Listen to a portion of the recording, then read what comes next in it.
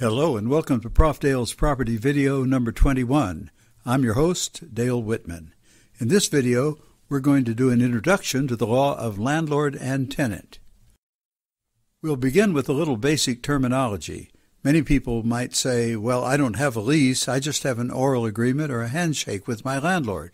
But in fact, if you are a renter, even under an oral agreement, you do indeed have a lease. It's simply an oral lease if it hasn't been committed to writing. Do you also have an estate in the real property? The answer is that you do, and in a minute we'll talk about the terminology that's used to describe the different estates that a tenant can hold. What do we call the estate? Let's take a look. There are four kinds of leasehold estates that tenants can hold. The first one is the fixed term, sometimes called an estate for years or a term of years. The second is the periodic estate. Periodic estates have a definite period of time, such as a week or a month. So they might be called a week-to-week periodic or a month-to-month periodic estate, or even a year-to-year periodic estate. The third kind of estate is an estate at will. That's one that doesn't have any definite period associated with it at all. And the fourth one is really not an estate or a tenancy. It's called an estate at sufferance, but it's really just a condition in which the previous estate's been terminated, but the tenant has not yet vacated the premises, and the landlord hasn't decided whether to remove the tenant, really to evict the tenant, or to allow the tenant to stay and charge the tenant additional rent.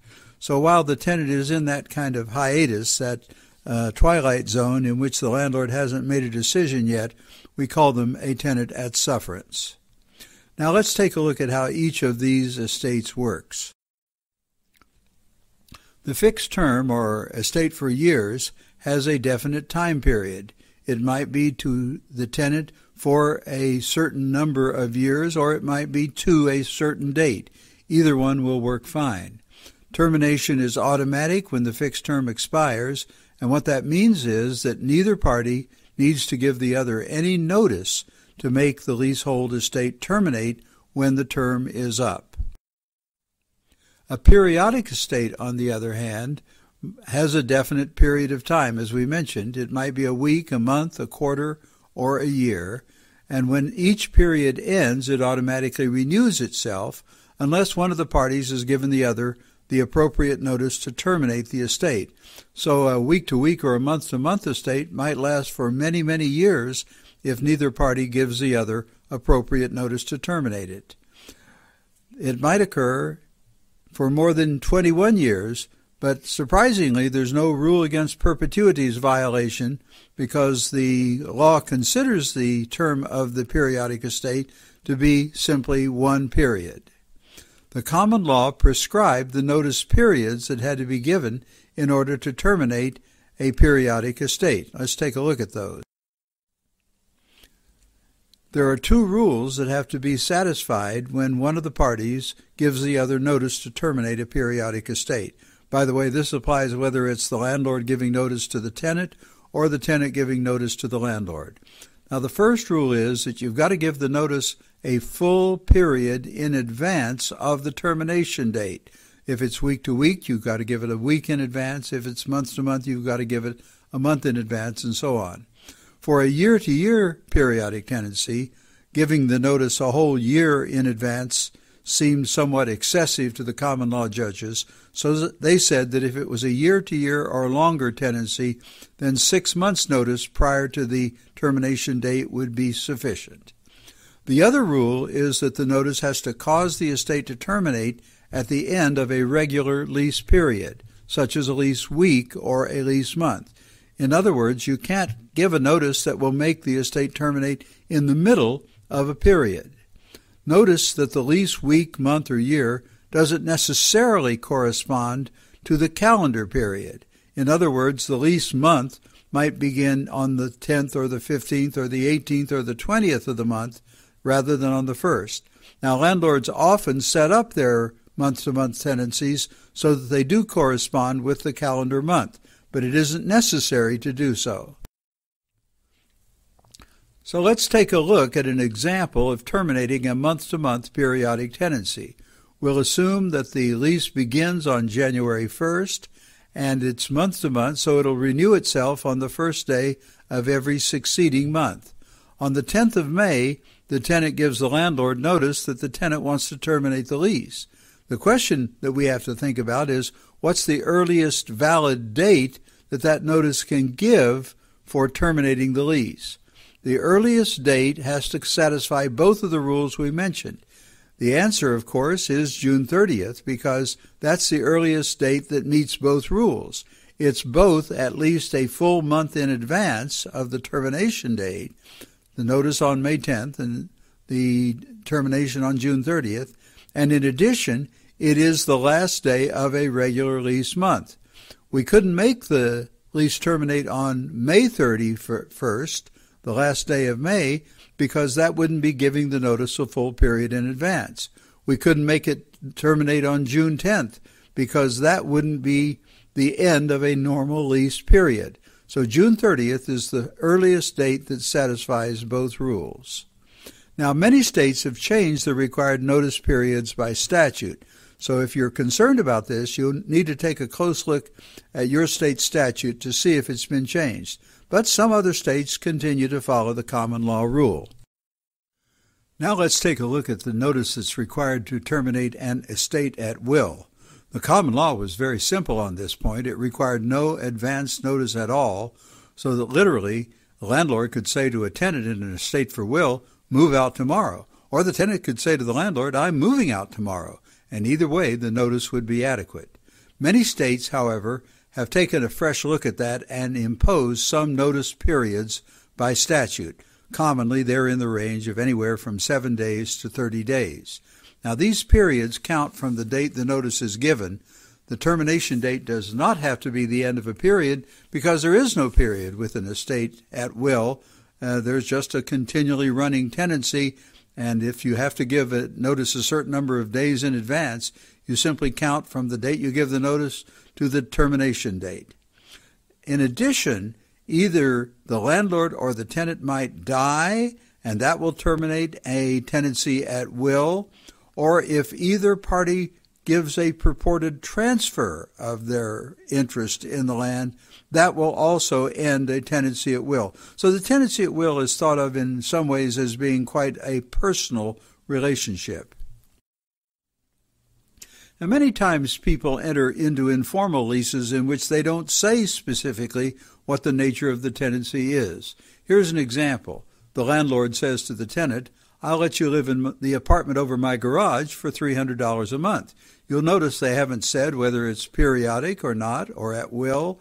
If it's periodic, they haven't said what the period is. So nothing is said about the type of estate or the term of the lease. The courts are probably going to construe this as a month-to-month periodic lease. What they'll do is take a look at the frequency with which rent is being paid, which in this case is $300 a month, and they'll say, that must mean the parties intended it to be a month-to-month lease. So that means that any time there's regular rent being paid, the courts are likely to construe the arrangement as a periodic lease, and what that means is that tenancies at will usually arise only among friends or relatives where there isn't any regular rent at all being paid. This means that tenancies at will are usually quite rare. Now let's take a look at the tenancy or estate at sufferance. That's a tenant who holds over, that is, doesn't relinquish possession and move out when the lease ends. By the way, in recent years, a number of states have had to deal with the situation of a former owner of real estate who didn't pay the payments on their mortgage loan, and they've been foreclosed and haven't moved out yet. And quite a few states treat that person just like a tenant who holds over and say that they're a tenant at sufferance. Well, when you have a tenant at sufferance, the landlord has two choices. The landlord can either elect to treat the tenant as a new periodic tenant, or the landlord can treat the tenant as a trespasser and use legal process to remove him or her, to evict them, in other words. So there's a choice to be made there, and until the landlord makes that choice, the tenant is called a tenant at sufferance. The landlord can exercise the election by giving the tenant notice, or written notice would be preferred, or by filing a suit to remove the tenant if that's the way the landlord decides to go. If the landlord elects to allow the holdover tenant to remain in possession, what's the period of the resulting periodic tenancy? Well, it's hard to find any thread in the cases. They vary. Sometimes the courts will say, we'll base that new month or periodic tenancy on the basis of the term of the old lease up to 1 year. So if the old lease was for a year or more, now we might have a year-to-year periodic tenancy. Other courts will say, no, we won't look at the period of the old lease. We'll instead look at the way the rent was being paid. And nearly always that's monthly, and so you get there the result of a month-to-month periodic tenancy. Some courts say it's not periodic at all, but rather a tenancy at will if the landlord allows the tenant to remain and decides not to evict the tenant.